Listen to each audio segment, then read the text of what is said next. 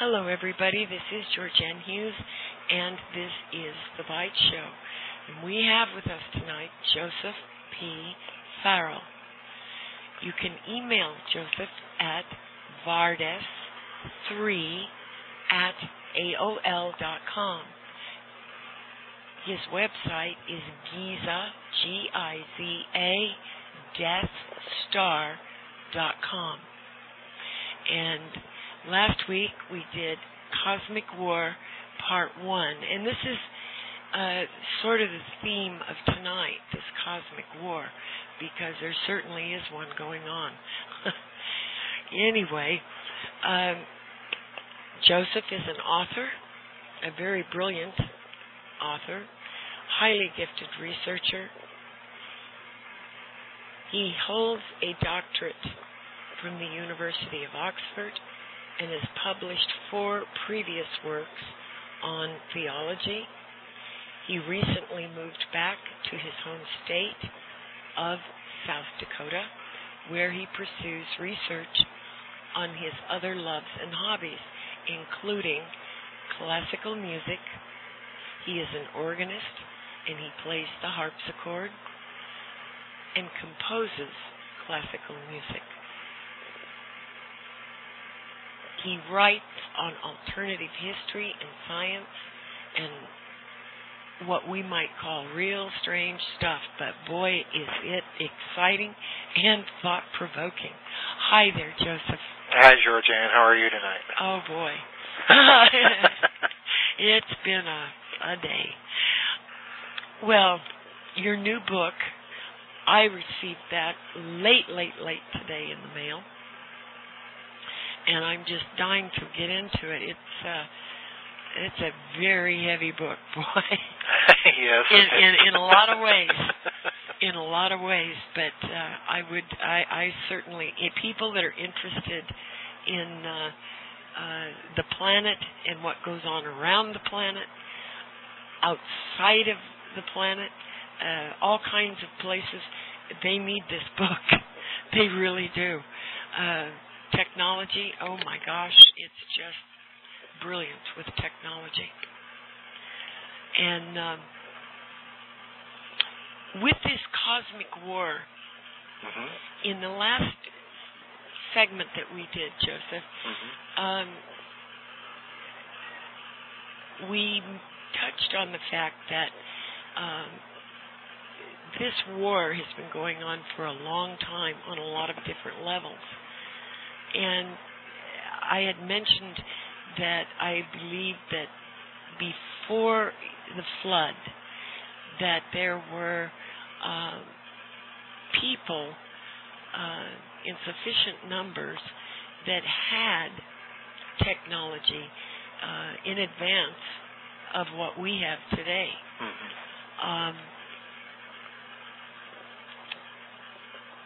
Can you bring that forward to what is going on now? Because we got into the Nazis in their search for technology and genetic material.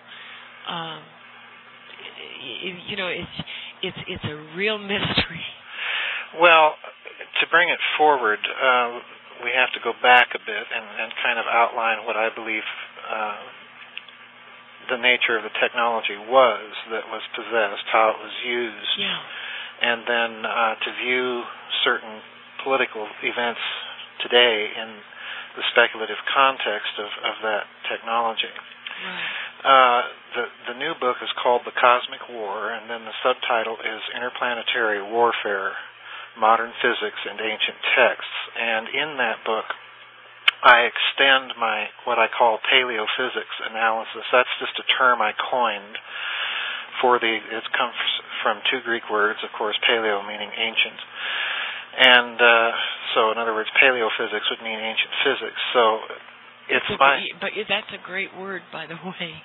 Thank you. I didn't have any other way to describe really I what love I was it. I think trying it's to say. Great, brilliant. But essentially, my method in pursuing this paleophysics is to take certain passages that appear in ancient texts, particularly Egyptian, Hurrian, Sumerian, and so on, Those are the principal texts that I examine, family of texts that I examine in the Cosmic War. And to take those texts and to examine certain statements in them from the standpoint that they may encode or embody descriptions as best as people back then could come up with descriptions of a very sophisticated physics. Right. And then to compare those passages with certain notions in contemporary physics theory.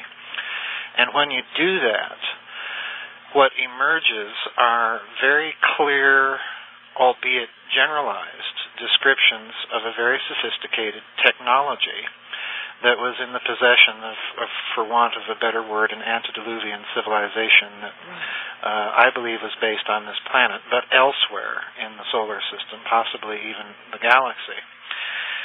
And my reasons for stating those things are again outlined in that book. But if we take the existence of this technology that was weaponized, we also are confronted with another fact in these ancient texts, and this is very, very clear, particularly in the Sumerian, the Egyptian, and Hurrian traditions, although I would mention that in the Vedic tradition as well, one finds numerous texts of descriptions of the wars of the gods, the technologies that they used. And you can also find similar descriptions in the Greek myths and so on and so forth. So we're not dealing here with necessarily a legend that's peculiar to that area of the world. It's certainly a universal phenomenon once you get into the study of some of these ancient legends.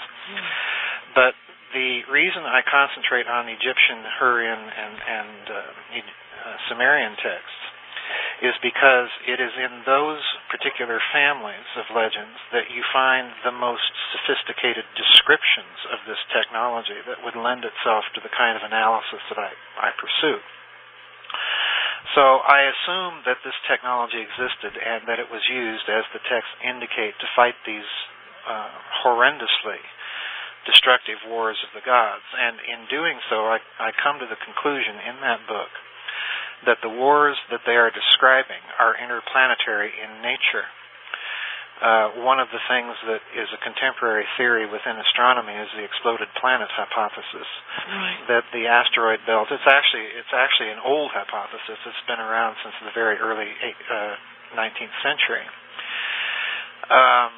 But this hypothesis has been revised, and it's used to explain why the asteroid belt exists, because asteroids, if you examine their geological evidence and so on and so forth, they give every indication of having been blown to bit parts of a once existing planet in that particular orbit of the solar system. Now, once we say that, we have to confront ourselves with a nasty fact of physics, and that is that there is in modern physics no really good model to explain why a planet should suddenly and spontaneously explode of natural causes. The models just do not exist. Now that's interesting because in the exploded planet hypothesis, it has great explanatory power. It can explain the existence of the asteroid belt, the origin of comets, even to a certain extent it dovetails quite nicely with certain geological evidence here on Earth. But that explanatory power is vitiated by the fact that there is no model to explain why planets explode, except as the modern author that has revived this idea. His name is Dr. Tom Van Flandern. He was an astronomer for the U.S. Naval Observatory. So in other words, this is not a fly-by-night scientist that we're talking about. But once we compare this hypothesis with these ancient texts, it is almost an inescapable reality based on the evidence of those texts that the wars that they are describing are interplanetary in nature, and that this technology, this weaponized physics, was powerful enough to explode a planet. So we're kind of dealing with an ancient version of Star Wars, for want of a better explanation, because everyone is familiar with that movie, with the first movie, and then the destruction of an entire planet by means of a weapon, a super weapon. So that's kind of where that technology goes. In other words, to kind of outline the method that I'm pursuing here, I'm saying that a sophisticated civilization existed. It had a sophisticated physics because in the texts and in modern physics literature, we can see the outlines of a science, of a theory of physics that, if weaponized, would be powerful enough to blow up a planet. And then we see evidence of an exploded planet here in our solar system. So marshaling all that together, we have to conclude that a civilization of that tremendous sophistication once existed here. Now, to pursue this forward, and that's kind of a long way around Harvey's barn to answer your question, but we're getting here now. But to pursue this forward, I happen to believe, and it's again pure speculation, but I do happen to believe that there may be an alternative, so to speak, esoteric agenda for the involvement of the United States and Great Britain in Iraq. And that is precisely because many of the ancient texts that I describe in Cosmic War, and I cite them copiously, many of these ancient texts and the technology that they describe would stem from that area of the world. So it may be that there is, in addition to oil and geopolitics, it may be that there is an esoteric reason for our presence there, in that somebody somewhere wants to recover as much of that technology, or at least descriptions of it, or further our descriptions of it, as possible. So that's one possibility, and I think that we have to kind of look at certain events in Iraq from that point of view, because prior to Great Britain and the United States going in there, France and Germany had teams of archaeologists working for the Hussein regime at his behest to excavate and recover certain areas in Iraq and to recover cuneiform tablets and so on and so forth. When we went in there, those archaeological teams were pulled out by the French and and German governments. And curiously, after our arrival in Baghdad, everyone will remember the curious Baghdad Museum looting incident, where several priceless objects, very ancient things, were taken out of the museum, stolen, and allegedly recovered, some of them recovered and restored. Now, I find that suspicious because if you look on the internet into that incident, you'll discover that there are many people raising some questions about it because it had every appearance, in their words, of being an inside job. Now, I find it very interesting also because the Germans were the ones that kept the records of what had been discovered there. And there is documented, again, internet stories about the German Bundesnachrichtendienst, which is kind of their version of the CIA, having a rather heavy presence in Iraq, which I find very peculiar because Germany hasn't made any military commitment to the area. So their presence there, gathering intelligence would not seem to be entirely for our benefit because, we have our own intelligence resources available to us, so we certainly wouldn't need an on-the-ground German presence there. So I believe that they're probably looking for something else. So that kind of brings it forward. I do believe that there are people that are consciously attempting to reconstruct this technology. And oh yes, definitely. So that kind of puts a spin on your question. I hope I hope an accurate one. Well, yeah, and we mentioned last time also. I think there are, if we want to call them dimensional beings, demons, whatever, that are very interested in getting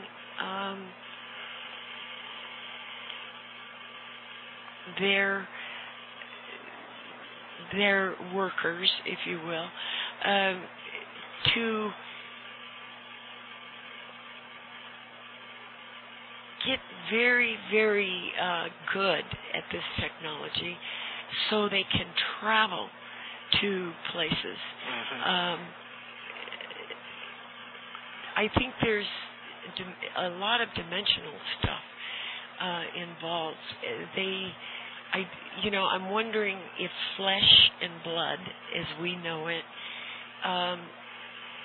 could actually, for example, live on the moon or live on Mars without being in some kind of a very protected biosphere.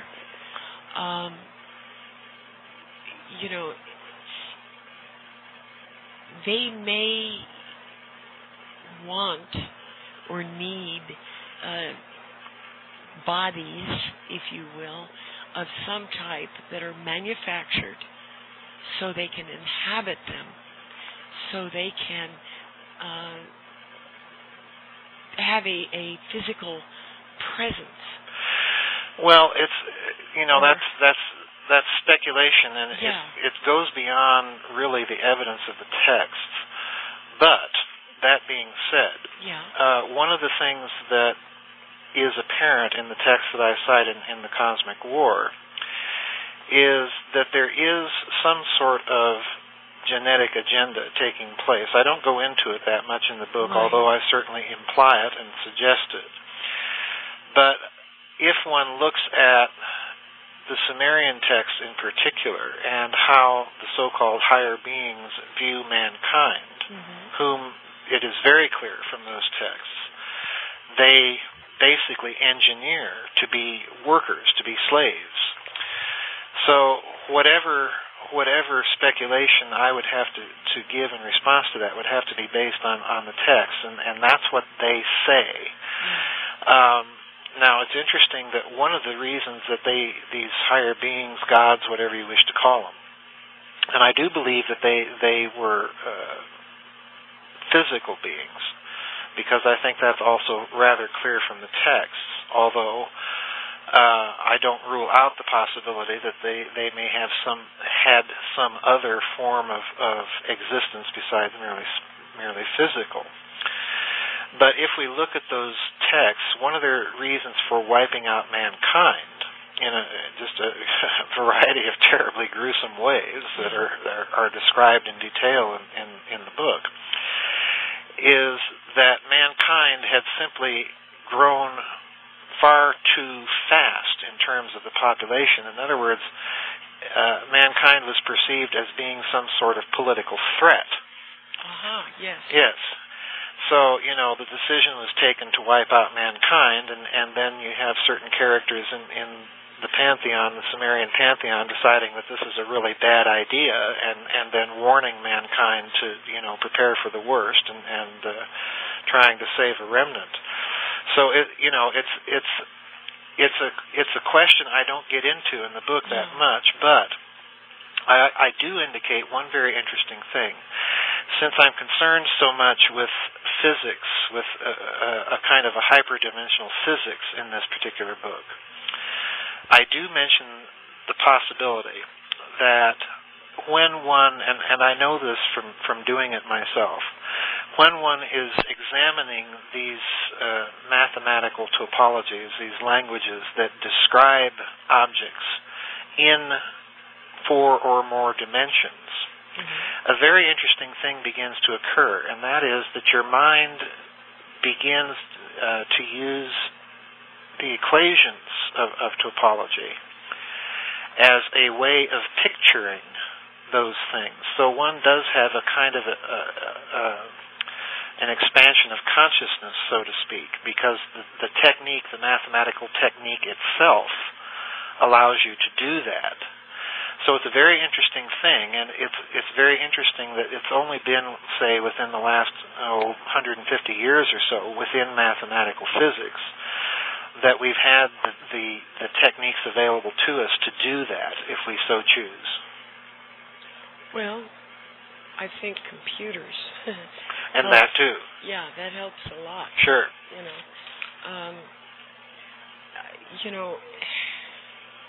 It's just so interesting, the kinds of things at the level that they're being carried out. Right. Plasma. Right. Biologists that deal with mycoplasmas, peering into the most delicate, tiny things, inserting things that are foreign to it and causing it to accept it. These things are going on, and it's fascinating is not the right word. I mean, it's beyond that. It's way beyond fascinating. Well, it's like we said last time with the first part of the interview. Some of this technology, particularly in physics and genetics, is just getting downright scary. And in genetics particularly. And, again, I don't go into this aspect of things very much in the books, but it is very clear that this civilization, and one reason I feel safe and confident in saying this, because I cite so many of these texts in the new book, is that this ancient civilization, in addition to possessing a sophisticated physics that I believe was beyond our own, it also possessed a very sophisticated genetic science, again, which I believe was beyond our own. We are, in terms of reconstructing this science, we are at the very beginning of it. We've developed the basic techniques and theoretical models, both in physics and in genetics, but we are a long way yet from accomplishing the kinds of things that those texts describe. That being said, we are also able now to view those texts as something other than merely non-historical myths. They're certainly myths, to be sure, but they contain elements or grains of real truth in them that I think is going to be an ever-expanding element of truth as our science advances, because more and more aspects of those texts are going to become unlocked. Oh, yeah, you're right. You are absolutely right, Joseph. Well, back to the technology. Sure. I don't think that it's what they term ET technology. They may have invoked certain things in order to get it. Aleister Crowley and JPL, Jack Whiteside Parsons. Right. There's a well-known story there. Sure. It's just very important to certain people that we probably quietly go about our business in space, building this technology for the purposes of travel. And before we started recording, I mentioned to you at the flood, at the destruction, there is some writings in the pseudepigrapha that state that these higher entities, beings, whatever people want to call them, left the planet and parked in the meridian of high noon and watched the destruction on the earth and wept. Well, now, but Joseph, how would somebody, 300 or 400 years A.D., think of that? Well, obviously they wouldn't, and there is another reference in the Sumerian tradition, the Sumerian legend of the flood. The hero's name is Utnapishtim. Yes. And he's, the story records that he's actually taken above the earth and looks down on it as all of this is taking place. So again, one of the things I point out in the new book is that the Old Testament moves actually between Sumeria and Egypt. So if you view certain things in the Old Testament from their cosmologies, interesting things begin to come out, and it doesn't surprise me. I'm not aware of the pseudepigraphal reference, but it doesn't surprise me that it's there, because there's so much parallelism in the Old Testament, and particularly the Sumerian traditions. It's just it's rather astonishing once you get into it. Oh, yeah. Speaking of the Sumerian texts. Have you read Noah Kramer's work? No, I have not. Very interesting. For example, he talks about an evil wind that came and animals dropped dead in their stalls, all kinds of things like that. That is actually a reference that occurs in the original Sumerian text, so I'm familiar with that. Okay. And Sitchin brings this reference out as well in his works, and he interprets it, of course, as radioactive fallout. And I'm not so sure, because I think, again, we tend to read texts if we're looking for clues to ancient technology on the basis of the science that we know. And in Sitchin's case, it's rockets and nuclear weapons. And rockets are just, flatly put, just not a very efficient way of travel in an interplanetary civilization, even one based locally here in the solar system. Chemical rockets are just terribly slow. They're terribly inefficient. And it's not a technology that's all that advanced. It's if one considers the Chinese have been playing with rockets for thousands of years, it's a very old one. Yeah. And nuclear bombs would certainly give off fallout and things like that, and could be described as a nuclear wind. But nuclear bombs are simply insufficient to the task of blowing up an entire planet. Right. So I think that we have to go back, if we're inclined to look at texts and see in them the residue of some sort of sophisticated paleophysics, that we have to go beyond nuclear thinking and start thinking in some very unconventional ways, and hopefully base those ways of thinking on some contemporary physics theory. Well, another question that Sure. I had about physics, Maxwell. Mm-hmm. How come in the schools they don't teach Maxwell's equations? In their original form? Well, I think the simplest explanation is that quaternion geometry is a horrendously complex mathematical language. It's a higher order topology. It'll allow you to do things that you simply cannot do with linear algebra and tensor calculus and so on. But most physicists and mathematicians will tell you that tensor calculus itself is just horrendously difficult, and it is. But when you make it even more so, I think the short answer has to be it's just simpler to teach the edited versions of Maxwell's equations, since those forms of the equations are more or less the basis of modern electromagnetic theory. And for all intents and purposes, it works. I mean, we have electric lights and computers and so on and so forth.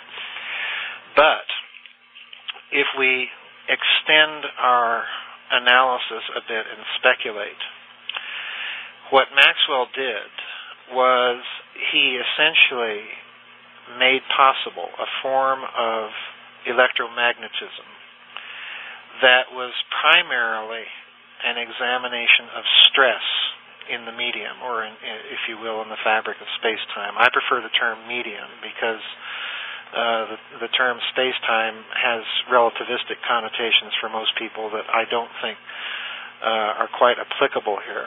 Okay. But when we consider that this was his principal interest, then it is immediately apparent that one implication of that idea is that electromagnetic energy is then capable of stressing that medium, and therefore the potential for weaponization is just absolutely horrendous. And we add to that fact that it would also make a technology theoretically possible that would more or less end the dependency of humanity on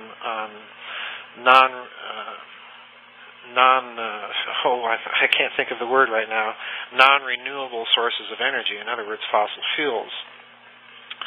So if there is a covert agenda at play with the continued teaching of an edited version of his equations, I would say it would have to be those two things that are behind it. There's an altruistic agenda to keep just vastly horrendously powerful weapons out of the wrong hands, and then there would be a less altruistic agenda of keeping people more or less dependent on the current energy and socio-economic order. Oh, definitely. Definitely. And with what they, what you just said brings up the space program again. Right. That there is more than one space program, if you will. Right. One is for the public, and one is not in view, as it were. Right. I think it is what people are seeing when they see these gigantic triangles, that they, all kinds of strange craft flying around. There have been throughout history sightings. There's a lot of ancient texts that talk about craft. Mm-hmm. But I think that this stuff belongs to a segment of, I hesitate to call them people, Joseph. I mean, they're not like you and me, I don't know what I'd call them. I don't think they're ETs. I think they're here. They've always been here. And well, I don't get into speculation too much in my various books where I do consider this two space programs hypothesis. Yeah. I don't get into too much speculation about alternatives or other life forms. I imply it, to be sure, as one possibility. Mm-hmm. But in terms of the actual hard evidence for the existence of two space programs, I go back to my two books on Nazi secret weapons, Reich of the Black Sun and SS Brotherhood of the Bell. And particularly in the second book, I devote a whole chapter to the idea of what I call the two space programs hypothesis. Now, that hypothesis has been around at least as early as the late 1960s, early 1970s, with the appearance of a document on the Kennedy assassination called the Torbett document, which strongly suggests that this was one motivation behind his assassination. And hello? Yes. Uh-oh. Yes. And one of the things that I consider in that book is that if we look at early Soviet and American lunar probes and the schedule of launches for them, it's very strange because for several years the Soviet Union and the United States would sort of trade off. The Soviet Union would send a series of probes to the moon, then the United States would do it, and then back to the Soviet Union, and then the United States again. It's almost as if somebody somewhere is centrally coordinating the launch schedules and mission plans and priorities for these things.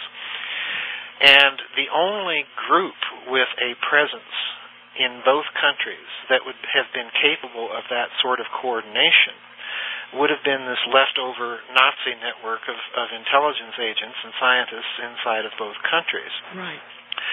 So I consider things from that perspective, and I think it's kind of interesting.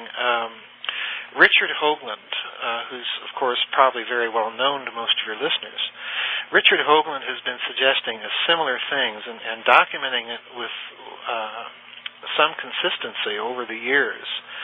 And he, I think, has come to the conclusion that there have to be two space programs with a covert agenda, and perhaps, I may be putting words into his mouth here, perhaps an alternative technology that's made the covert one possible.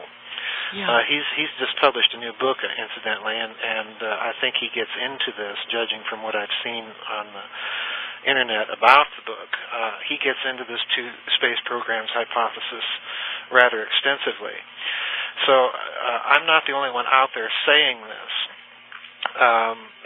I'm saying something peculiar about it in that I'm connecting the possibility historically to this more or less independent rogue group of Nazis inside the space programs and intelligence services of both superpowers. So it's not a new idea.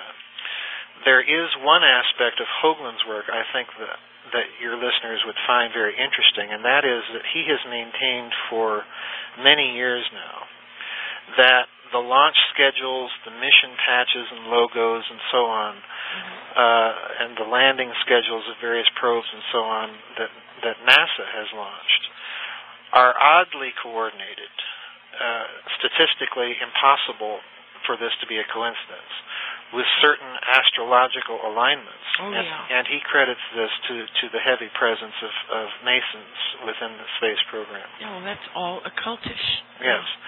So, it's a very complex subject, and, I think, just on the basis of some of the things that I've heard him say and some of the papers that he's put up on his website, and then some of the things that I've uncovered that I talk about in SS Brotherhood of the Bell, I think that if we're looking for a historical basis for this idea, and then the idea of a covert technology, and then an occult agenda that is manipulating it, then we would definitely have to go back to Nazi Germany, because all of this mentality is very much a part of their party ideology. So that I think is where the evidence leads. I don't speculate much beyond that in terms of other beings or so on and so forth. Well, what would be the Bush connection? Now that's a big Pandora's box, though. Boy, I know. I know. Well, there's Nazis in the bushes. Good one. Yeah. Well, the Bush family has connections that predate World War II.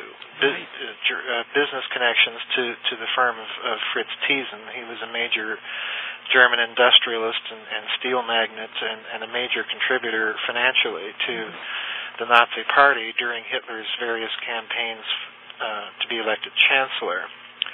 And that relationship, the close relationship between Thyssen and Hitler, continued for about 2 years after the beginning of the war, and then Thyssen just grew very, very disillusioned, as anyone would, with the Nazi regime, and more or less pulled his support. He did actually spend time in a concentration camp.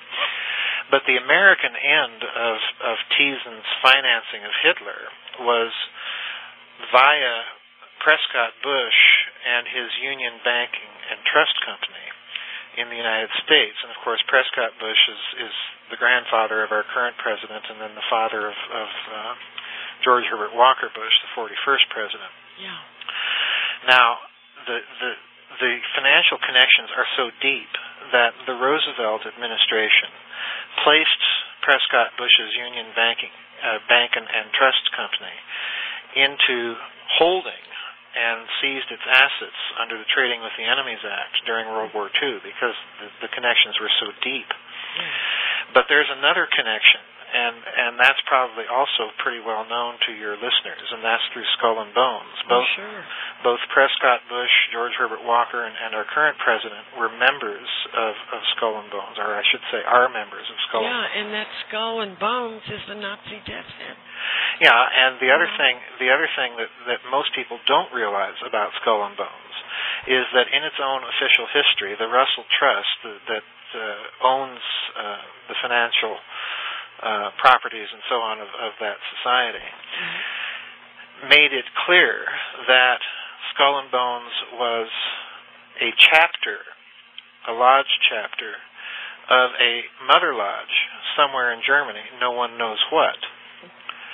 So in other words, the German connection goes back there, and it goes back to the 19th century. My suspicion is that the original German mother house for Skull and Bones is probably some remnant or residue of Adam Weishaupt's Bavarian Illuminati, because of course when the Bavarian government shut that outfit down, all that Weishaupt did and his followers did was they scattered themselves throughout the rest of Germany, which of course at that time was not a unified country, and established what they called German reading houses. And you can document the connections from those reading houses to the 1848 revolution in Europe. So it's a very murky connection. It's very deep. The connection with George Herbert Walker Bush is also found in the Kennedy assassination, because at one point, if you read the historical records closely, reference is made to a G.W. Bush who is warning the American government that something may be in play against President Kennedy. So it's a very, very murky family with kind of a very shady history. It certainly is.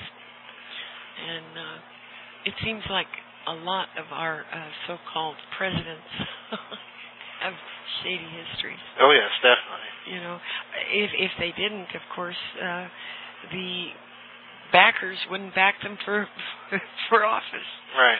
You know, it's strange. Well, the rat line from Germany into Mexico, through the Vatican, Argentina, Antarctica, Brazil, all of that, Peru. These people, they carried on, did they not carry on more experiments, both genetically and experimenting with some technologies? Well, that's an excellent question, and it's one that the genetic aspect I don't get into, but in SS Brotherhood of the Bell, I certainly present the possibility that the Bell, which was their most highly classified secret weapons project, much higher classification than their atom bomb, so that ought to tell you what they believed it was capable of. Right. There is some evidence that the Bell, when it went missing toward the end of World War II, along with General Kammler and all of its project documentation, actually made its way to Argentina, because a British researcher that I talk about in the book by the name of Geoffrey Brooks maintains that he uncovered confidential documents that were declassified by the Argentine government that indicated that it went there. Now, that wouldn't be anything in and of itself, except for the very peculiar and very interesting fact that General Perón, when he was president of Argentina, had built for these German scientists out in the middle of literally nowhere for its day, very modern plasma physics research laboratory in San Juan de Bariloche province, which is right over on the border with Chile, nestled in the Andes Mountains in the foothills there. Yeah. I've seen pictures of the German settlements in the area, and the houses are distinctly German. There's nothing Latin American about the place. So, that is a bit of corroborating evidence that the Bell may have ended up in Argentina, because certainly the Nazi scientists that were working with Perón were pursuing a variety of projects more or less independently and simply letting Perón fund them for them. So there is evidence that they continued these things. And then, of course, the other part of your question about genetic research is, of course, that Dr. Josef Mengele ended up in South America. And again, it's hard to imagine that someone like Mengele would have just stopped thinking and started working crossword puzzles for the rest of his life. People like that, it just doesn't happen. No, exactly not. And Lord only knows what sort of butchery he committed down there. But again, I would have a great deal of difficulty thinking that all of that work and research stopped. And again, the famous movie with Gregory Peck, The Boys from Brazil, is kind of based on that premise. So we have in South America really a whole nest of these Nazis, and it's very interesting that one of the things I point out in the new book that's going to be the sequel to SS Brotherhood, which isn't out yet. I don't know the title, so I can't give out the title to people. But there is a book that will hopefully be out next spring about this. And one of the things I point out is that there have never been satisfactory explanations for the deaths of 3 top Nazis, and they are as follows: Heinrich Miller, whose nickname was Gestapo Miller because he was the actual head of the Gestapo. Martin Bormann, whom, of course, everyone has heard of, who was the Nazi Party Reichsleiter and Hitler's personal secretary as well, and most people don't know this. He was in charge of the Nazi Party's finances as well as Hitler's personal estate finances. So he was a financial wheeler-dealer of a major order. And then the third person is, of course, SS General Kammler, who headed up all of their secret weapons research. Now, every one of these men dies, supposedly, at the end of World War II in such dubious circumstances that no one has ever really been all that certain that they did die. And in fact, I'm fairly certain that General Kammler didn't, because there's no less than 4 different versions of his death occurring at slightly different times under wildly different circumstances in Czechoslovakia. So in other words, here we have the SS simply putting out a lot of disinformation while the general himself hightails it out of there. Gestapo Miller and Bormann, of course, were the 2 companions that allegedly were shot to death in a combat accident while they were trying to flee Berlin after Hitler committed suicide. But Bormann's circumstances of death are so shady that the Nuremberg trials indicted him posthumously and tried him in absentia and sentenced him to death should he ever be found. So in other words, no one was really convinced about Martin Bormann. Excuse me. And by the same token, about Heinrich Miller.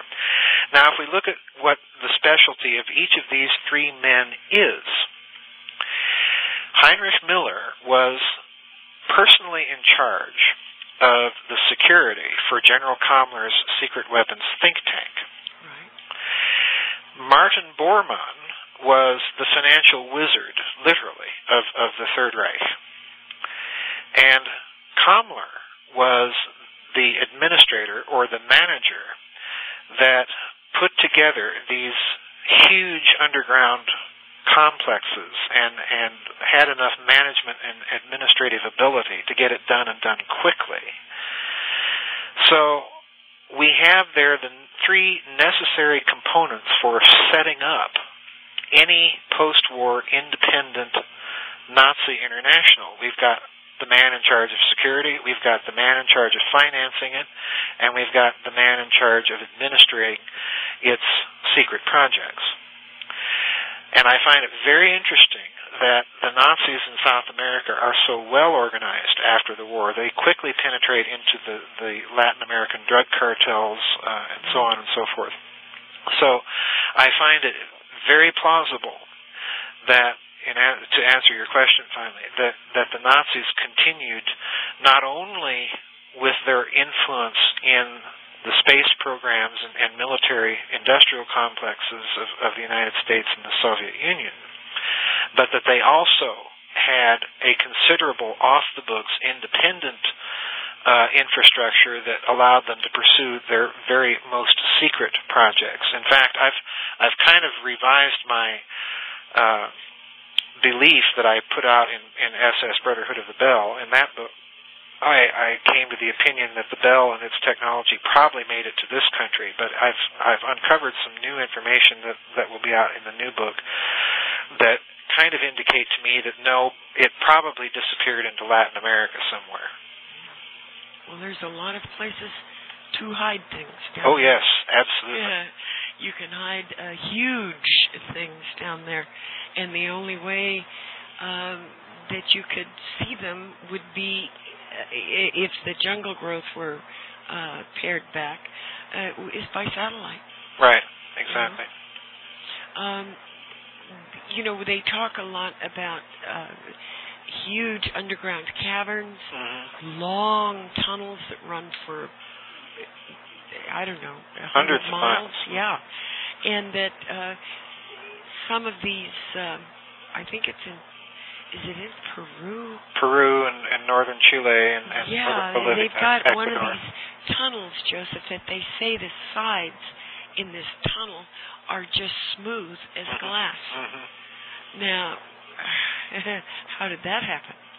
Well, the theory is, and that tunnel system does exist. It's primarily under Ecuador, Peru, Chile, and Bolivia. The theory is that those tunnels, and the reason for the smoothness in some of those caves is that they were lava flow tubes, which may or may not be true. Well, I've been in lava flow tubes, and they're not smooth. Not glassy smooth. That's my problem with it as well. I think that in many of those cases, some of those descriptions are clear descriptions of the product of a technology. Yes. And they do have boring machines that have been patented in this country. Some of them have actually been built that use very hot plasma to heat and then solidify the rock around it as this boring machine moves through these tunnels, and that would create precisely that effect. So I think, again, given the descriptions of what we have heard down there and the existence of this technology in the last 20, 25 years, that, again, we have to consider the possibility that these are artifacts of a technology that existed long ago. Oh, I agree with you completely. Well, being that the original Nazis are, for the most part, all dead, somebody has picked up and carried the ball forward. Yes. And it can't be just one or two people. Right. This has to be a significant number. Right. And they have to be either very sequestered or blend in with society so well that no one would ever suspect. Right. I would agree. So,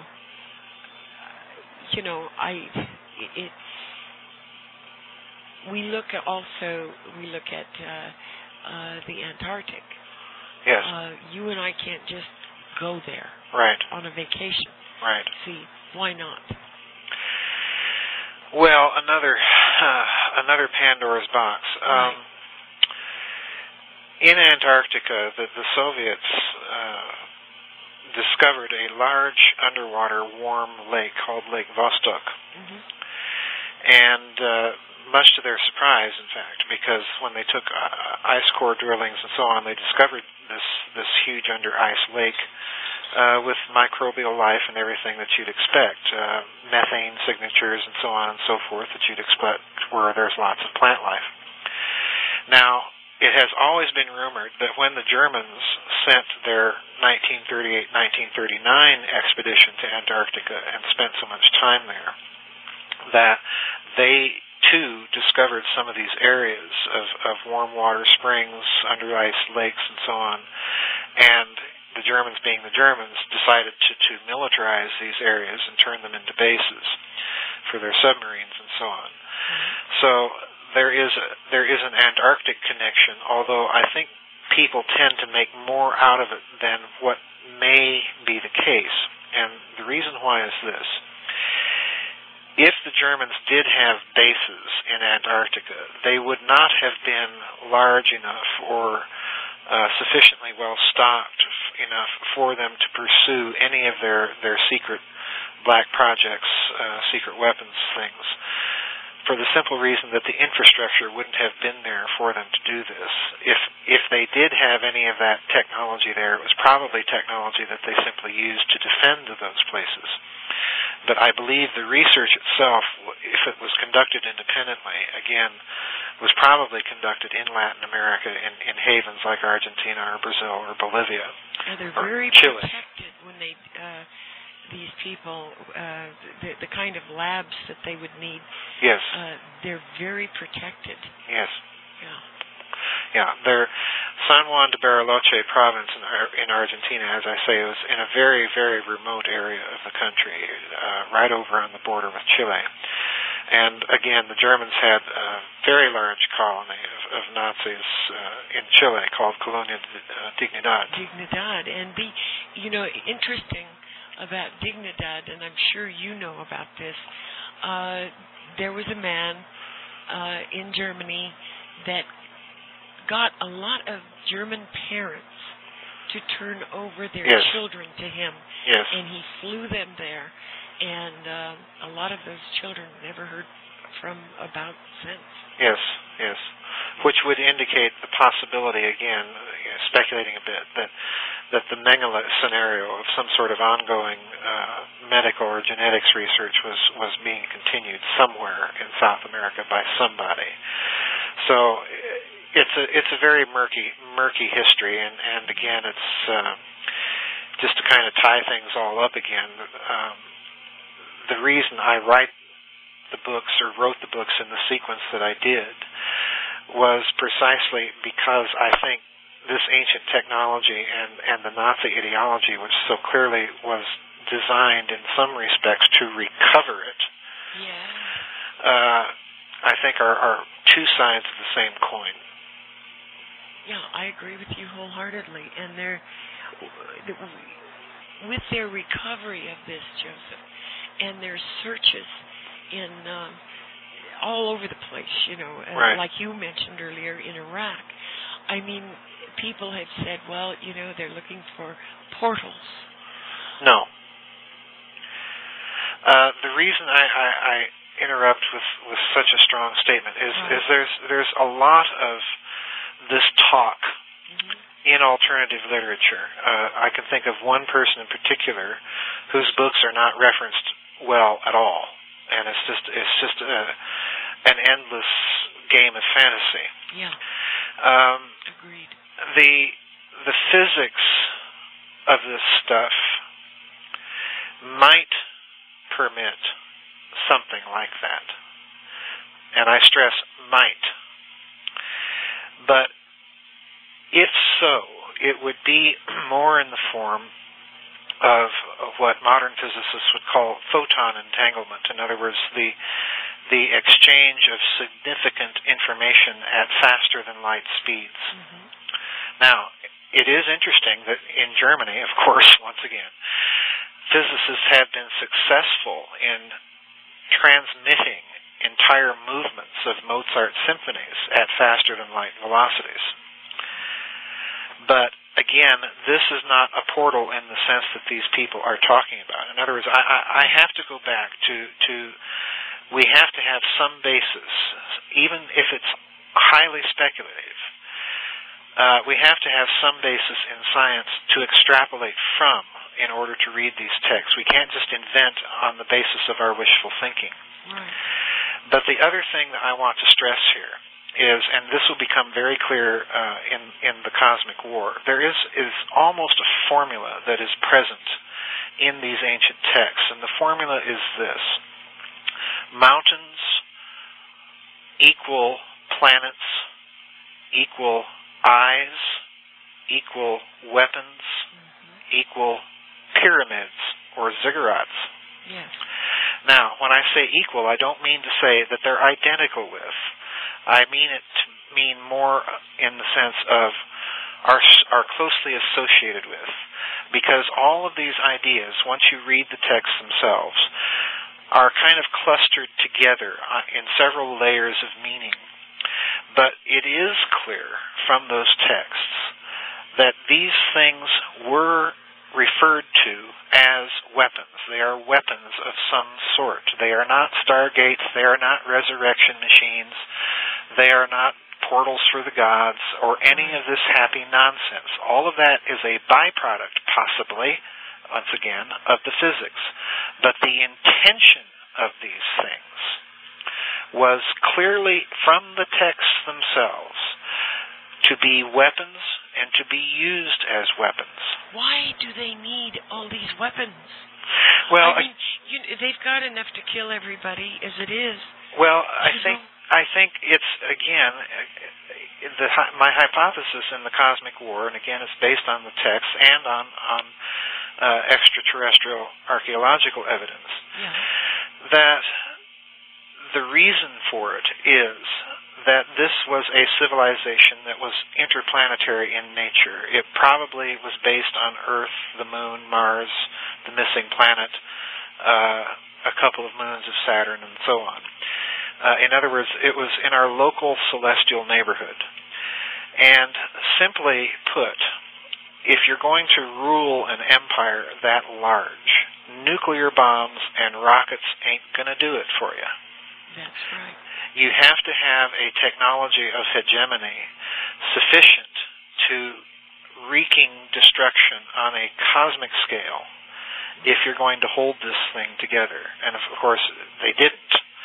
And war erupted and so on, and great destruction was wrought. But nonetheless, if we just extrapolate from our current situation on Earth with the various military powers of the world, that's the conclusion I have to come to. But stargates and resurrection machines and so on and so forth, again, it is a possibility, and I stress a highly speculative one, even more so than my idea of ancient weapons of mass destruction.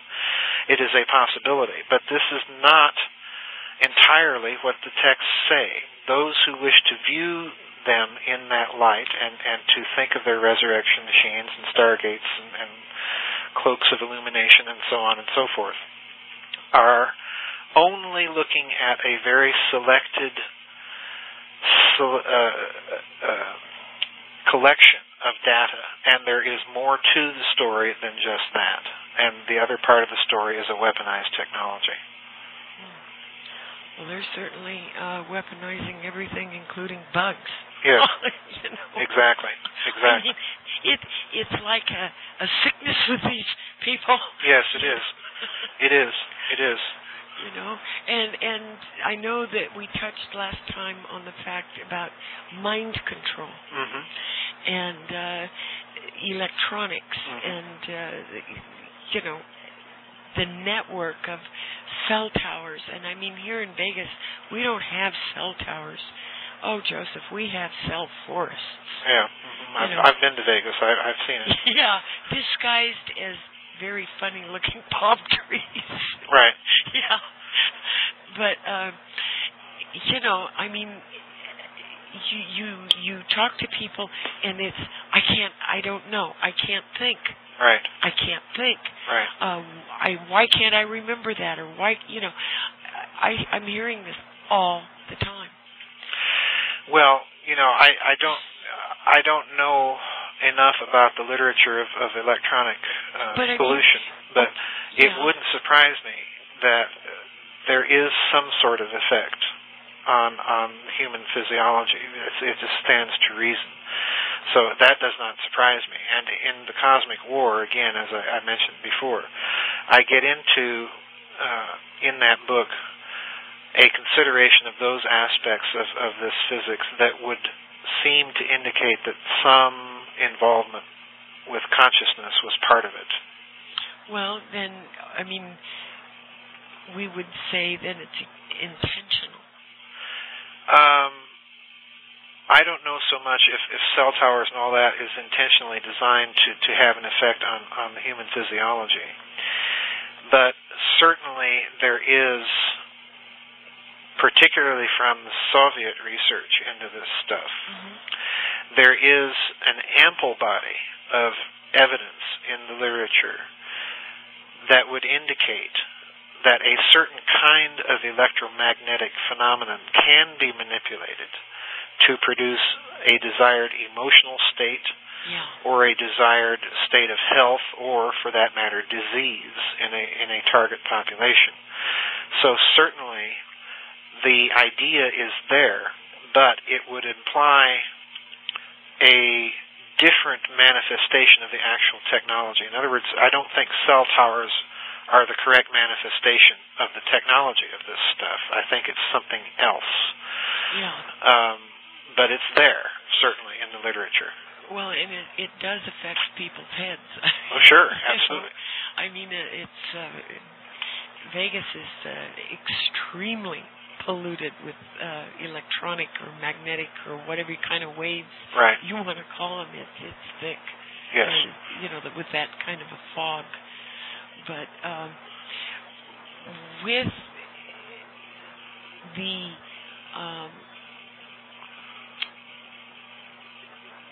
manipulation of the fabric, do you think, Joseph, that do we have evidence that the manipulation of the fabric of space can be carried out? Oh, yes, absolutely. I get into this, and in fact, that's really kind of the theme of the sequel to SS Brotherhood of the Bell. I do touch on it in SS Brotherhood, but I do so from a slightly different model of physics than I do in the sequel. But basically, it boils down to a physics of vorticular mechanics in either case. But in the new book, I'm trying to say things without giving out the contents of the book until it's published. No, that's okay.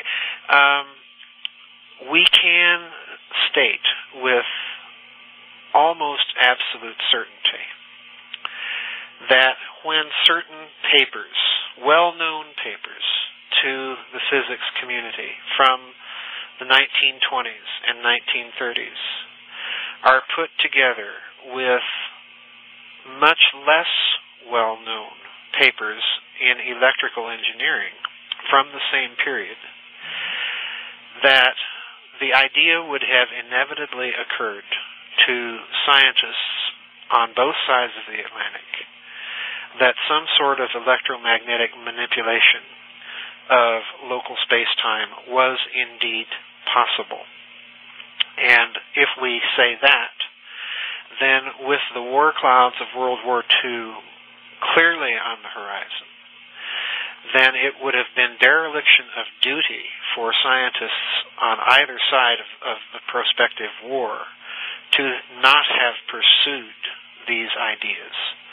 And as I mentioned in SS Brotherhood of the Bell, there is a possibility that the man who eventually headed up the Bell Project more or less came up with his idea as early as 1924. In other words, 9 whole years before the Third Reich was even in existence.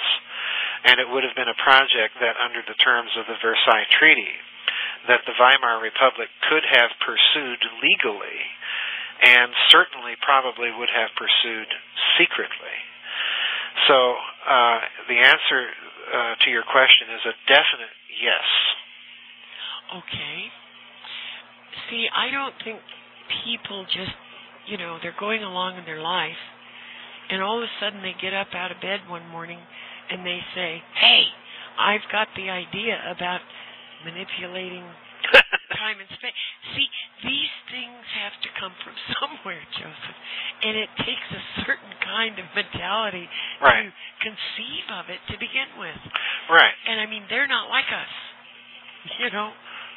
Well, I think that in terms of whether or not they're like us or not, some of these papers from this period of history that physicists wrote and published, some of them are by very well-known names, not even to the scientific community, but just popularly. Some of them are only known to the scientific community, but within the scientific community, they're very well-known. So I don't think in the case of these people that I'm thinking of that we have to say that they have a different mentality or spirituality. they're just doing what scientists do and solving certain theoretical problems in a certain way. It's when those papers are combined with the very practical papers that were being written by certain electrical engineers that we see the potential for a weaponization, which would have occurred to more or less to government scientists. Oh, looky here, so-and-so said this, and over there so-and-so said that. Let's put these two together and see what we come up with. That's the sort of thing I think was operating here in the case of the run-up to World War II. Okay, and after they put these things together, then what? Well, if I go into the then what, I spill the beans on what the new book is about. But the then what, let's put it this way: we can envision certain experiments to manipulate things in such a way as to provide camouflage, as to provide extra measures of protection, and so on and so forth. What they were not bargaining on were nonlinear effects. Nonlinear effects are simply effects that exceed calculated prediction. In this context, that's what they would mean. So when the scientists on both sides of the Atlantic got to tinkering with these ideas and started powering up their respective apparati, some of the effects that they encountered were already off the charts. They could not explain them, and they were not expected. So that's what happens. Had they doped things out a little bit more and thought more in terms of the actual theoretical implications of what they were playing with, they would have no doubt figured out that the possibility for some of these effects was certainly present. But I don't think at least on this side of the Atlantic, I don't think we were fully expecting what we found. Wow. Well, I would think that it can, as you mentioned earlier, a lot of this tinkering around with different technologies does affect the human brain. Oh, sure, absolutely. Massively, on a mass scale. Yes. Yeah. Well, one of the things I point out in SS Brotherhood of the Bell is that the physiological effects of the field of this device were so dire and drastic that plant life would decay in a matter of hours into a greasy goo. Organic living animals and so on and so forth were subjected to a field that began to break down their cellular composition from within.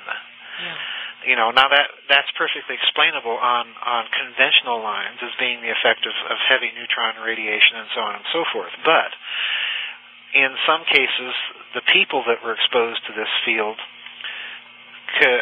experienced for the rest of their life persisting vertigo, metallic tastes in their mouths, dizziness, sleeplessness, and these are not typical effects of a radioactive field. So on the basis of that, we would have to rule out that conventional explanation. So again, yes, they're tinkering around with things that have enormous physiological effects. Wow. Yeah, they can have everybody in the country crying one day and acting like ballerinas with tutus, the next day. I mean, perhaps so. And it's weird because, Joseph, I've talked to people and I mean, it stunned me. And this has happened more than once, where I've talked to people in different parts of the country, different parts of the world, as a matter of fact, that all have the same emotional state on that particular day. Right. And I find that bizarre. Well, I don't find that so bizarre. I mean, it's just, it could be more or less coincidental. However, I don't know. The thing to look for, if one is looking for electromagnetic signatures of this physics, would be something rather different. several years ago on I believe it was Art Bell, as a matter of fact. There was mention of a story of several birds in Tennessee that had literally fallen out of the sky, stone cold dead, while they were in flight. Yes. And further digging into the story, if I recall correctly, my memory is very fuzzy here, is that people in the area where this occurred, some people felt nausea, some felt a kind of a restless dizziness, and so on and so forth. Now, the reason I mentioned the bird episode is because it's a clear signature of an electromagnetic pulse of some sort. Yeah. And the coincidental human physiological effects would be condigned to that sort of weapon being tested or used at very low power in that area. So that's the sort of thing I would have to look for with people from various parts of the world complaining of emotional states. I'd also be looking for other concurrent goings-on or happenings in those areas, such as I've just described, or unusual levels of earthquakes occurring at synchronous times or synchronous levels within the mantle or the crust or things of this sort. That's the sort of thing I would be looking for. I don't think mere emotional descriptions are a sufficient basis of evidence to Oh, no, I didn't mean that it was sufficient evidence. No, I know you didn't. It's just fascinating. Oh, yes, it is. You know? It is. It is, to be sure. And, you know, in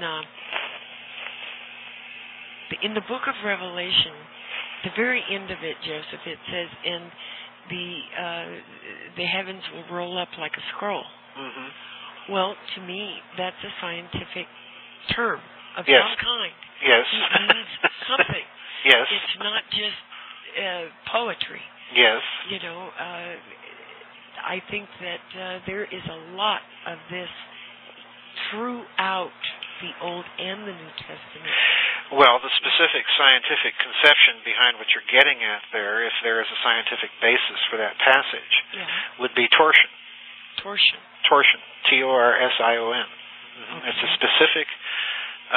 It's a specific mathematical entity in the tensor calculus that describes how to put it. It would describe a kind of a folding or pleating of the fabric of space-time. It would be, if you can imagine taking a soda pop can that you've emptied out. Stomping it? And no. It would be like you took the soda pop can and held one end in each of your hands and then wrung it like a dish rag. Okay. The resulting crinkles and folds in the can would be what torsion describes, as well as the fact you'll notice that when you do that, the two ends of the can draw closer together. So, again, we're dealing with rotation and with a vortex. So it's there. In other words, what I'm saying is there's a specific mathematical and physical entity for what you're describing. Yeah. Well, people say, well, that can't happen. That's fairy tale stuff. Well, I see that it can happen. It's a matter of people who wrote a book with a language. We use totally different terminology to like you said, torsion. Right. Yeah. Right. Well, again, if there is a physics basis for that description, then that would be the best contender, in my opinion. And again, it's not to discount that, because the whole idea behind my books is, again, paleophysics, is the examination of ancient texts from the standpoint of what they describe and finding some modern scientific analog. And again, torsion would be, if weaponized, just an absolutely horrendously powerful weapon. Oh my gosh. They just, next it'll be Rice Krispies weaponized. I mean, what will they not, they've got to stop somewhere. It's just, it's a lot. Wow. Yes, it is. Well, Joseph, you are absolutely delightful. You are extremely intriguing. That's what my mom said. Oh, she did. Well, oh, yes. I'm probably as old as her, and I agree with her. She meant it in a slightly dubious way. Oh, in a dubious way. I tell my son, I said, I really love you, and he says, Mom, do you honestly mean that? Oh, take me at my word. When will your new book be out? It's out. Okay. You mean the one that just came out or the one that's going to be out? The one that's going to be out. Well, the one that's going to be the sequel to SS Brotherhood of the Bell, I imagine will be out sometime in the spring. The publisher just sent me the cover art, which means he's probably trying to put it in his spring-summer catalog. So I would imagine anywhere from March to June, somewhere in that time frame. He hasn't indicated to me anything yet, but that's when. The book that just came out is so new that I doubt that it has hit the stores yet, but it's probably at the distributors. That's called The Cosmic War.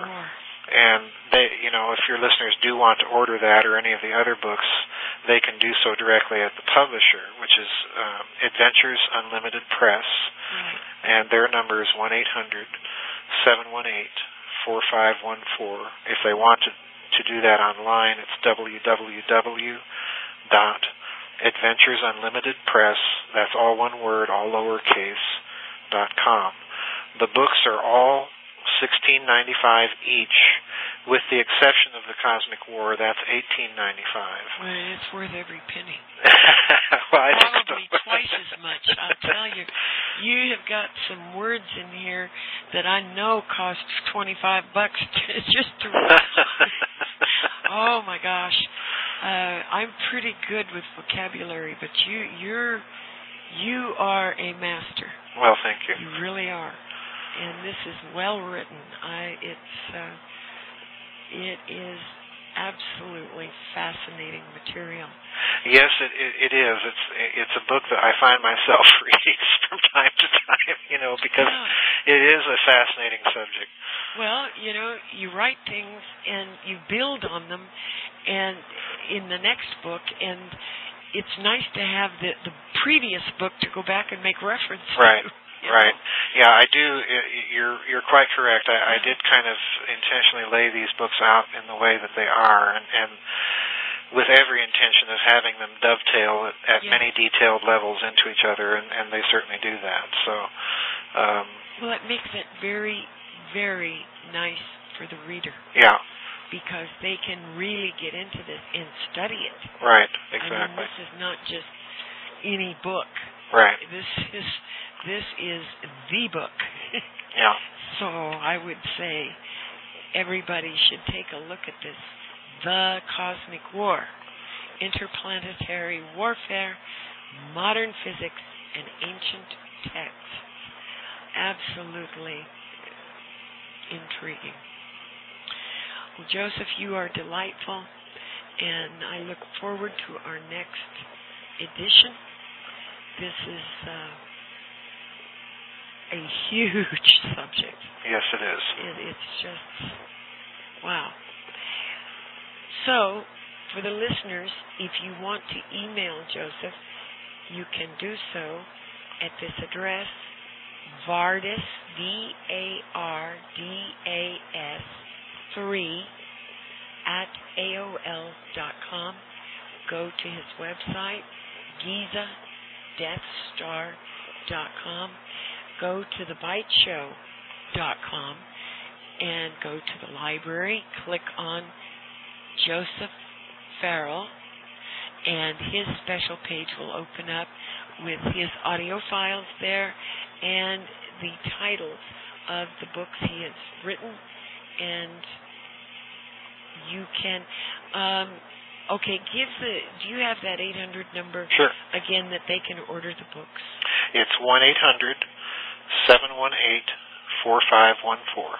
Okay. All righty. and just ask for Joseph P. Farrell's new books, the new one, The Cosmic War, Interplanetary Warfare, Modern Physics, and Ancient Texts, and then we have the other titles listed up there so people can have that information right there. I mean, you can sit right there at your computer and look at this and call the 800 number and order the books. So, God bless everybody out there listening. You're going to need it. And we'll be back. Thank you for having me on again, GeorgeAnn. Don't hang up, Joseph. All right. Thank you very much for your presentation. Oh, you're more than welcome. Perfect. Good night, everybody.